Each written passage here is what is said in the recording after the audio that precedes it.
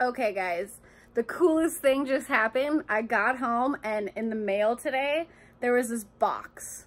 Check it out.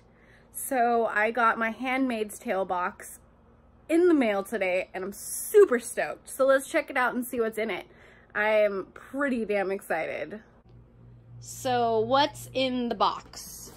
First off, it's really big and you have to open it kind of weird. I kind of already peeked, that's why it's already opened. What is going on? Check this out.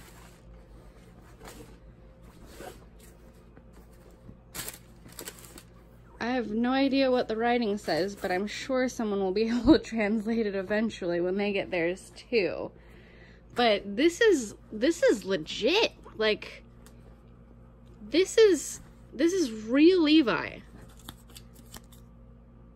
I mean, we're talking, this is a legit jacket. Heavy, awesome. Hopefully that's not blood from the movie or the show. I cannot get this button open. All right.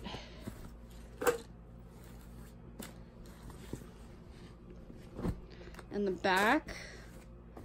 I love this. I'm sure that all of this means something because that's how the show is, which is pretty awesome. So let's check and see what's in this box. So it says, "You are part of it now." Ooh, let's see. "We're humbled and amazed at the Handmaid's Tale, or at how the Handmaid's Tale has become more than simply a TV show because of fans like you. We hope you wear your jacket with pride, knowing that you are part of something bigger now." What? What does this say? "One of a kind. Each of the 2020 Handmade X Levi jackets is unique with airbrush and hand-painted details. To maintain the look of your jacket, dry clean, whatever." So I have a feeling that this number right here means the year 2020.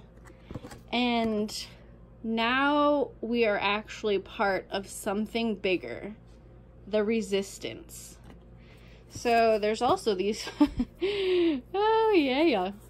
"Blessed be for a revolution." Oh, this is awesome. "Hello, my name of nobody." And praise be, bitch. So these I'm going to be sewing on my new jacket tomorrow with my new sewing machine. Pretty stoked. This is crazy. Like, I don't even know what the back says. "You should have never given up or given us uniforms if you don't want us to be an army." Oh my gosh, this is out of control. I can't believe that this actually came. I kind of had a weird feeling that it was fake, but holy crap, this actually came in the mail. Anyways, hopefully everybody will be part of the resistance.